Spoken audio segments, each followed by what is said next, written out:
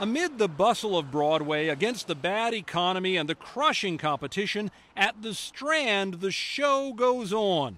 Started more than 80 years ago, this independent bookstore has beaten the odds, surviving the Great Depression, World War II, and Fred Bass, who was a baby when his dad started the Strand, says the store is enduring these tough times too.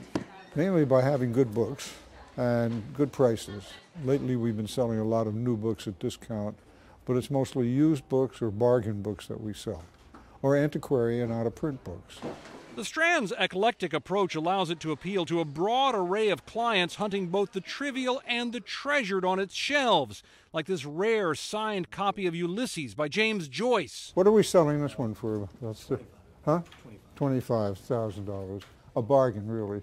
But the Strand's success is about more than inventory. Employees, top to bottom, must possess a deep knowledge of books and embrace the idea that they are maintaining a business, yes, but also a community. There's just a comfort here where people feel willing to open up and just have 30-minute conversations with you in the aisles, even when you probably should be working.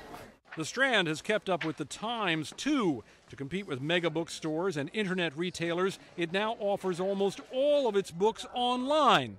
Still, it could be argued that in these days of everything moving faster, the Strand's winning edge really comes from going slower. There's something about being able to just browse through all these aisles and hold a book and read a book and look at a book. That's wonderful.